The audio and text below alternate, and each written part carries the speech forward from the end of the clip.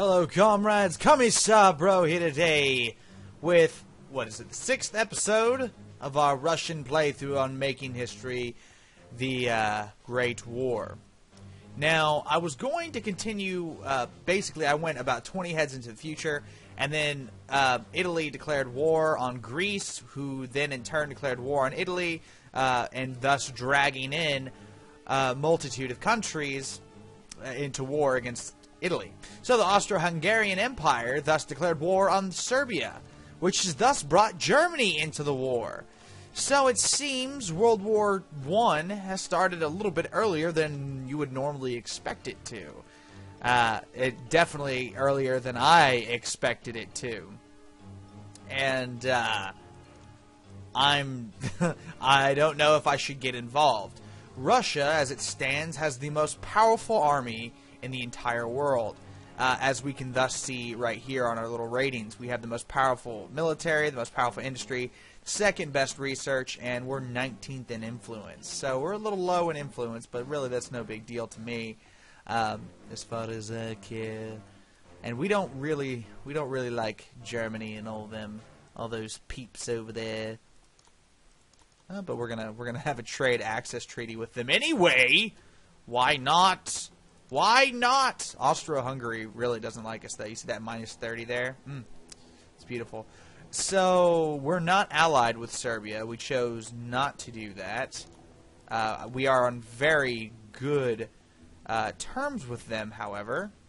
So I'm going to give them military access and include... Well, dude, plus 98%, and they're not even going to give me access to their lands. It's redunculous. Redunculous, if I do say so myself. Oh wow, Romania really doesn't like me. Negative 52%. 4% on Bulgaria. We'll get a trade access agreement. Alright, alright. So yeah, there's a lot of stuff going on right now. That's for sure, that's for sure. The question is, how do we really want to be involved in this?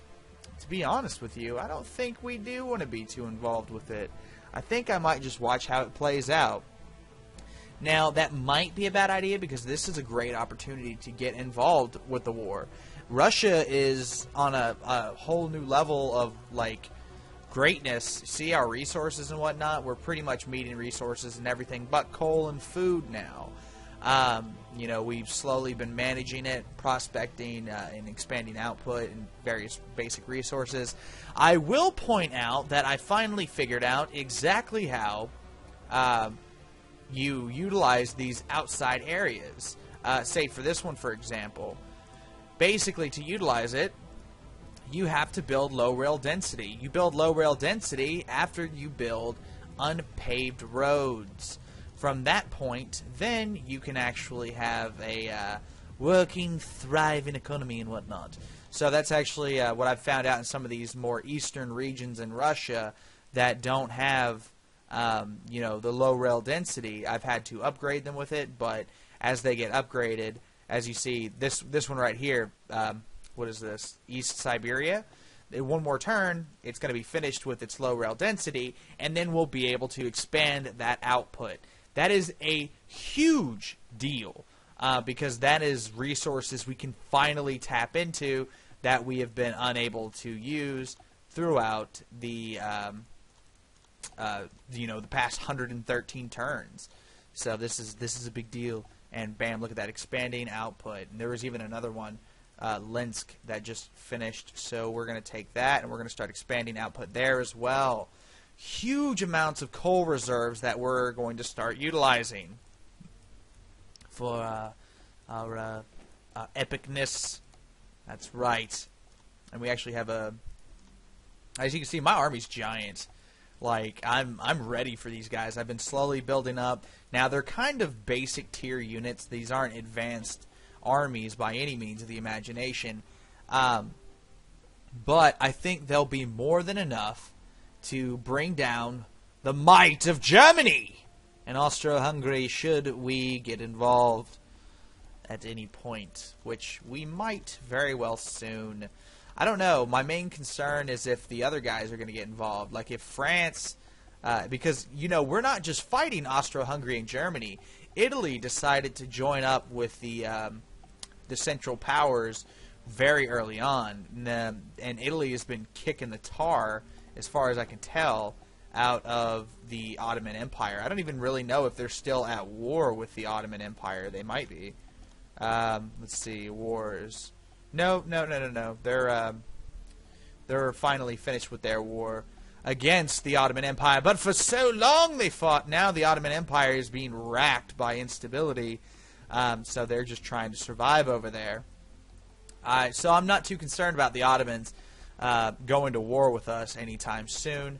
I'm far more concerned with the might of Austro-Hungary, of Germany, and what they're going to do, because really that's going to be the factor. And like I said, if France and England both get involved, I'll feel far more comfortable going to fight against these three powerful countries. So yeah, I mean, there's that. I mean, even Italy is like, what? Let's see what their military. Their military is 7th.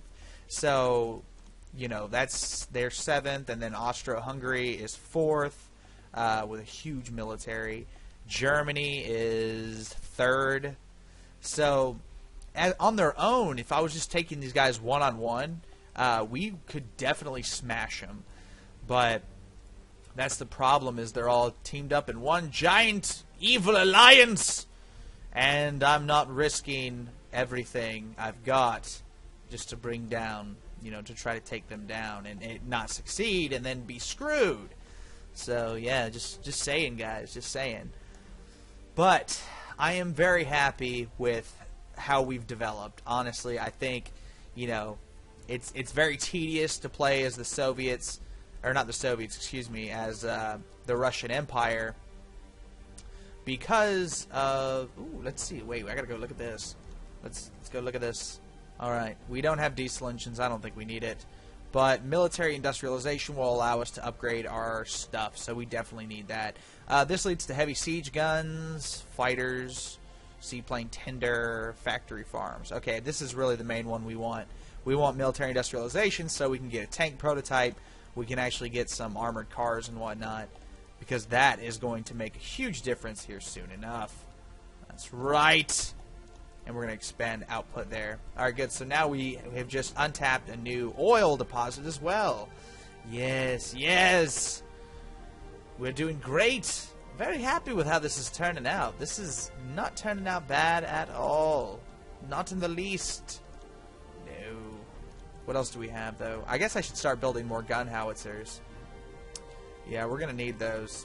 Notice I've started building air bases closer to the front line. I'm actually going to build one right here as well, in Volhynia.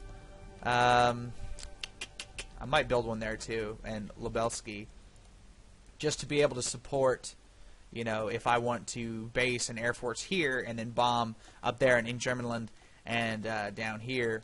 Oh, wait, no, that's not in Germanland. What is that, Prussia? I can't remember what that is. But anyway. Yugra. Unpaved roads, enclosed farms, lots of enclosed farms. University completed in Moscow. Sweet beans! This is grand! Yeah, we're gonna go ahead and build low rail density there as well. 15 tons. Let's take a look at Moscow. How's Moscow doing? It's doing good. We can recruit infantry, but I think I'll save that for now. What should we build? What should we build? I guess we'll go ahead and build a steel mill. No, let's build a hospital. That gets MPU growth up, and that's really important to us, so we're going to do that. Ah, yes, my favorite song is playing. Sorry. You can tell, dude, I've been sitting here playing this for like, I think almost an hour now. Just consistent playing, and it's fun. It's a really fun game. It's one of those games where it's just like, just one more turn. Just one more turn. I don't want to stop playing. Because I don't. I really don't. I could clock so much time into this game. And that's what was great about the original, was the fact that I could, if I wanted to, clock a ridiculous amount of time into the game. And it was just so fun. And I never felt bored. And that's what's great about this. It's so much fun. It's a lot of people, I guess, would look at a game like this and just be like, oh my god, this looks so boring. All you're doing is pressing the turn button and clicking on a bunch of menus.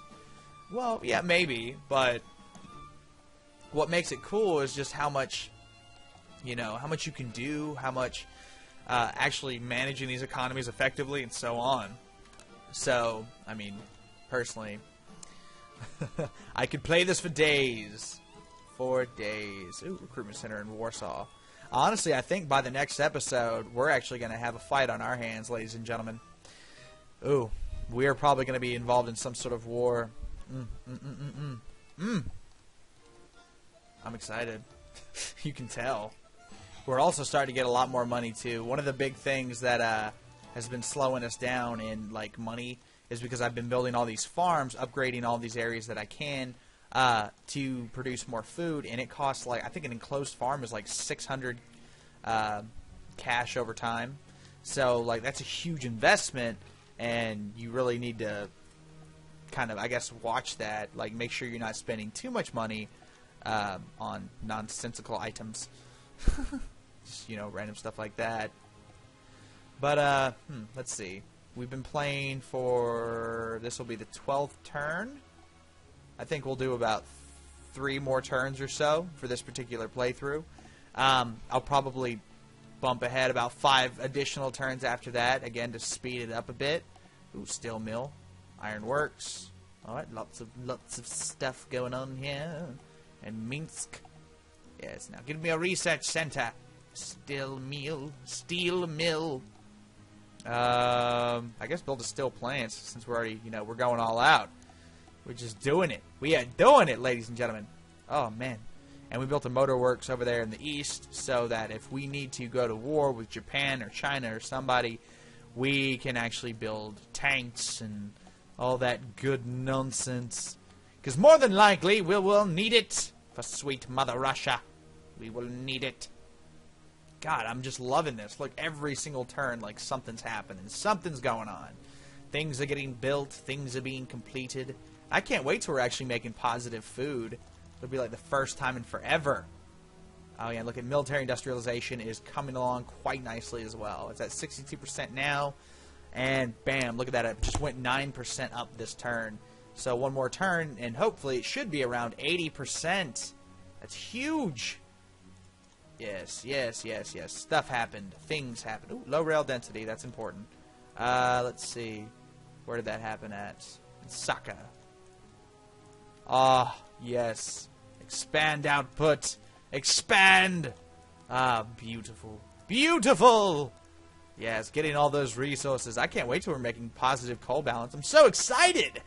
Everything is coming together after so long. Like 5 episodes we've been building up to this, and now things are finally about to happen. God, it's like, it's like I've had you on a suspense, like just an epic 5-episode cliffhanger. Right? Oh, wow, nothing happened that turn. So, yeah. But anyway, this has been Commissar Bro playing Making History the Great War. I hope you've enjoyed this. I hope it helps you in your playthroughs. I hope it's entertaining to at least a small degree. And we are about to find out, probably by the next episode we'll be involved in some sort of fighting. As long as we can maintain our military dominance, which we just lost. I hope it was just the UK who took it, and not somebody else. Nope. Okay, who took military dominance? Now I'm scared. Oh my god, Germany took it. Oh, fuck packets. Well, that's a hell of a way to end this episode. So I guess I will see you guys next time.